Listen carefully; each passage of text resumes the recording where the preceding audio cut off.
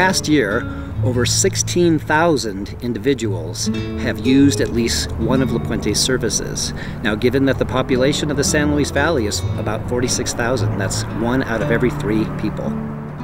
We are the bridge from homelessness to home. La Puente Home Shelter is people's living room, it's their dining room, it's their social gathering place. It's a place where people make connections to find work, where people make connections to help each other with transportation because there is no transportation here in the valley. It's a place where people connect.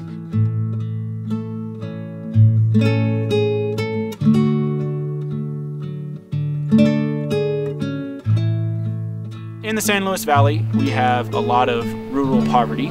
We don't have large metroplexes, big cities, say like Denver, Chicago. All these places still have aspects of poverty. There's homeless people everywhere. But it's a little different in big cities. They have more services, they get more funding, they're able to meet better needs, and they can build bigger shelters, they can build more shelters. In our valley, we have La Puente, and we serve an enormous region. We try to focus on providing a lot of nutritious foods for people, not just things that are calorie dense, but also things that are low in salt and sugar and with whole grains. We do a good job of bringing out a lot of produce. We do recover thousands of pounds of lost produce, but also people walk away with that experience knowing that they made a difference and they helped, and that's really what it's all about, is just getting people involved and showing them how they can make a difference. The idea of all of La Puente is see the need, meet the need, and we've operated on that. So after the shelter had been running for a while, they kind of noticed that a lot of the problems that people were facing, it was just one-time crisis that led them to being homeless. So in response to that, La Puente created outreach services so that when you're in crisis, hopefully we'll be able to offer you the financial assistance you need one time to get you through so that you don't end up losing your home. It is maybe one of the most rewarding experiences to help keep someone in their home. PALS stands for Positive Activities Lead to Success.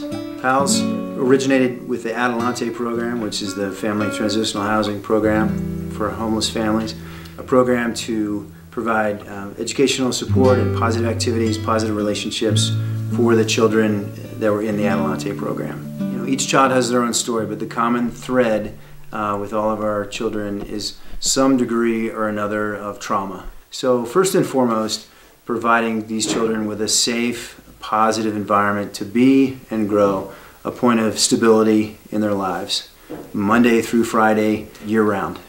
Being involved in the PALS program, they develop a place within themselves where they can stand emotionally. Adelante is a 2-year transitional housing program, but it's so much more than that. We provide so many wraparound services for our clients, offering those services to our clients and really watching them grow. Adelante works with our families and our parents to really build that self-esteem and that goal-building mindset in order for parents to grow and reach their dreams and maintain their housing component of their lives, and really build that self-confidence that we know is in there that sometimes families haven't felt in a very, very long time. Adelante was like the second piece of my puzzle that really gave me that backbone to just stand up and say, yes, I'm divorced. Yes, I'm a single mom of 3 kids. Yes, I moved down here on a leap of faith and I'm kind of lost, but they helped guide me and put in front of me pictures that I couldn't see as to where I was going. And since then, I'm almost there. The social enterprise is these 3 small businesses, Milagros Coffee House and then the 2 Rainbows End thrift stores, are able to make money, and the money that they do make then gets distributed back to the needs of the direct services.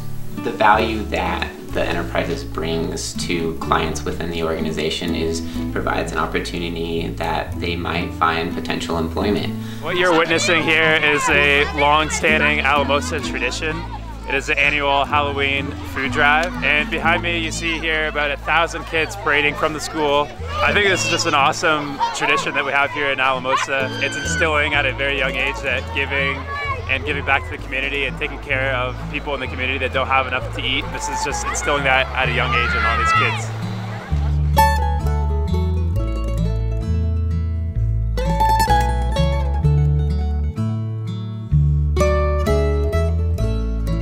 Volunteers are important in the work I do because They are the ones on the front lines doing a lot of that work.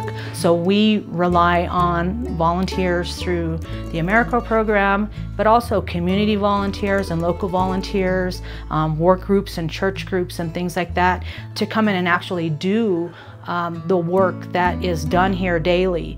And if you could imagine having a home with 50 plus people that you serve, 50 plus people plus one of their friends every single day, every meal of the day, the amount of cooking and cleaning and case management and work that has to be done to keep this facility running smoothly is tremendous. The work that's done here, there's no way it could possibly be done without volunteers and people in the community who are coming in to help us.